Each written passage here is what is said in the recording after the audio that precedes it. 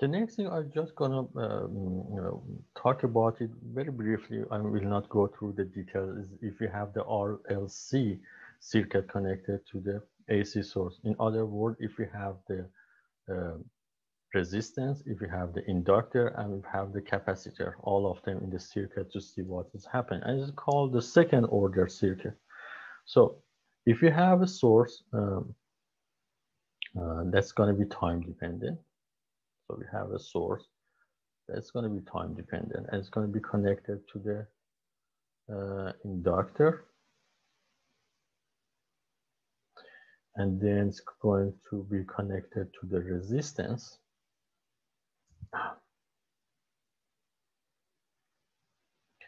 and then it goes and connected to um, capacitor.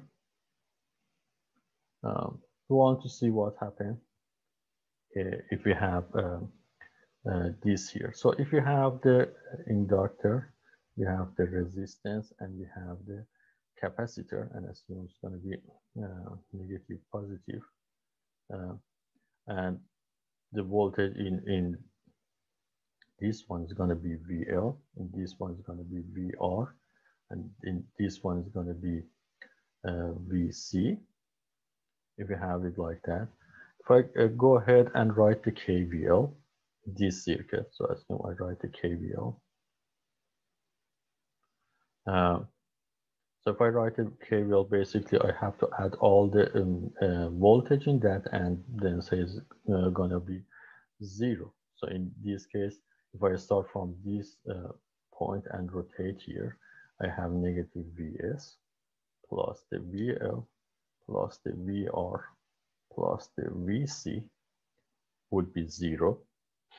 So if I rearrange it and take the Vs to the other side, I'm going to have the VL plus the VR plus the VC is equal to negative Vs.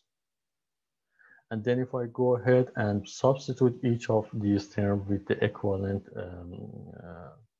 formula that contain I in that, so that we know in the inductor we have the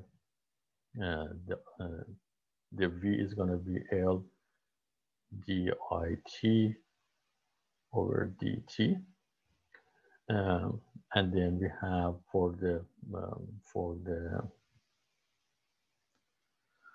resistance, we know it's going to be the IR, so it's going to be IT times R, and for the capacitor, we know that's going to be 1 over C 0 to T IT dt plus VC at T0.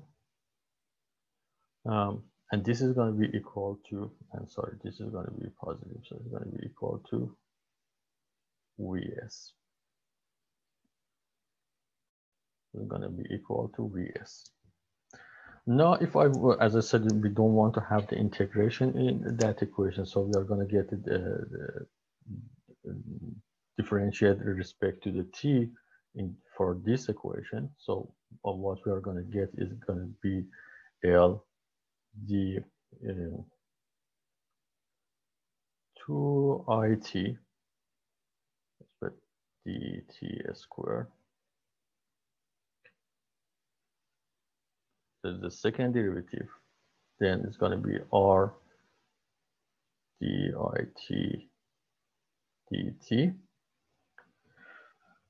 and then I'm going to have for this one it's going to be 1 over C. If I get the derivative of that, it's going to be just it, and for this part it's going to be 0 because it's constant, and it's going to become because the Vs is also is time dependent, so I can it's going to be the Vs of t, so it's going to be d Vs of t over dt. So that's what we're going to have it. And then if I'm going to divide everything with the L, So what I'm going to get is going to be again the second derivative of the I respect to the t plus r divided by L dit over dt plus 1 over LC IT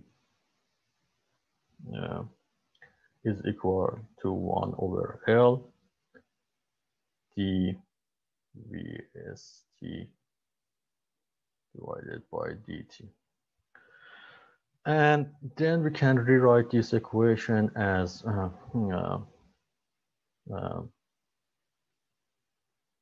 d t over dt squared, so that the second derivative of that plus 2 alpha dit over dt plus omega 0 squared it is going to be equal to ft. So we can rewrite that equation as that, and when we write it, we will say that in here we assume the alpha is going to be r over 2l, and assume the omega naught is going to be 1 over square root of L C. So when we have that, again, similar to what we have before, I'm not going to do that, but we know that the solution, similar to what we have before, is going to contain the particular solution and the complementary solution that we have. So here, for if you have the if you have the IT, so we can write it in more general format. So if I write it either for general format instead of using I, because if I have write it for the V, it comes out the same as this. So instead of I or V, I'm gonna use the X.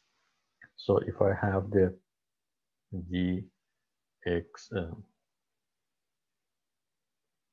so the X can be I or can be T.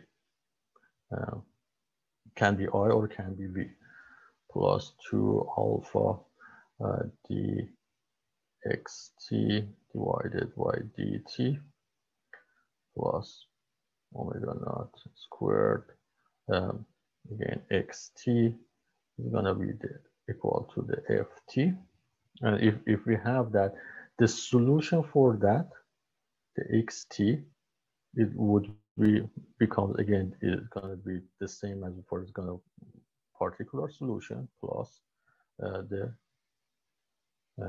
complementary solution as we had it for the before in those cases. And also, before I forget, also the ft here, the ft is basically is 1 over L dVST over dt. So generally we can write it here, and as I said, X represent either I or V, and then we comes with the particular solution and complementary solution, and then we can solve it to get the general solution. I just want to give some very quick introduction about how it works.